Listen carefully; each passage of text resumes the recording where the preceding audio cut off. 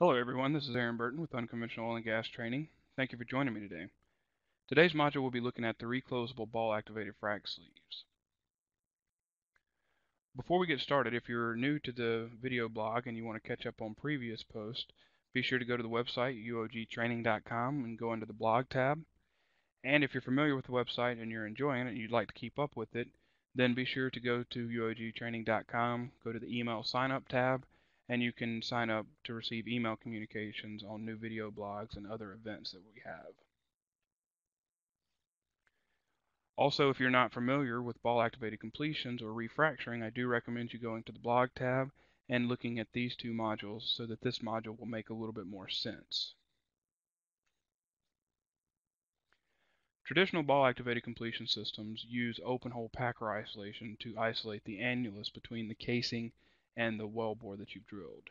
So you see the open hole packers here, they're spaced out between the sleeves, and that'll provide your isolation you need for multi-stage fracturing. Now, most service companies have adopted some sort of sleeves that will allow cement isolation as well. So you run these sleeves into the wellbore, and then you pump cement through the casing and out into the annulus, and that provides your annular isolation. Whichever isolation method you use, the fracturing process is exactly the same. You open the sleeves one at a time, and then you drop the balls that corresponds to your next sleeve and you fracture them in consecutive order. Now this looks the same, exact same, as you see with a traditional frac sleeve operation. The reclosable frac sleeve doesn't play any part of your primary fracturing. There is something to consider though if you're using cemented sleeves in your primary frac application. In cementing operations, you pump cement down your casing, and as you're finishing up pumping your cement, you always have to pump a cement wiper plug through the casing, and that wipes the cement out of the casing and pushes all of it into the annulus and ensures that you don't leave cement behind in your casing.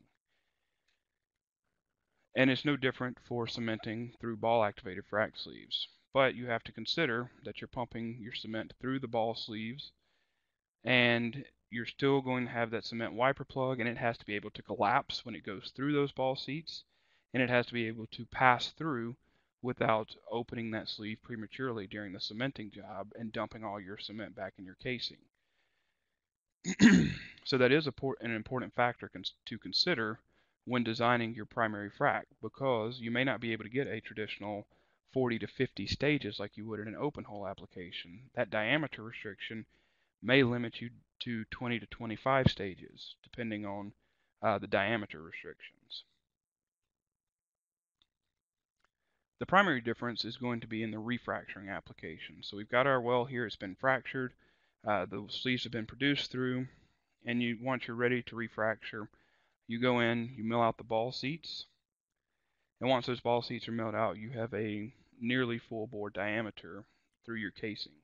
You go in with coil tubing tools, you can latch into each of the sleeves, and you can reclose them one at a time. You go back through your wellbore, reclose every sleeve, and once they're reclosed, you have a completely isolated liner again, and that's what gives you the options for refracturing. Once they're closed, you can go back in, open each one individually, fracture, and then reclose it. And you do have to reclose it so that you maintain that isolation in your casing.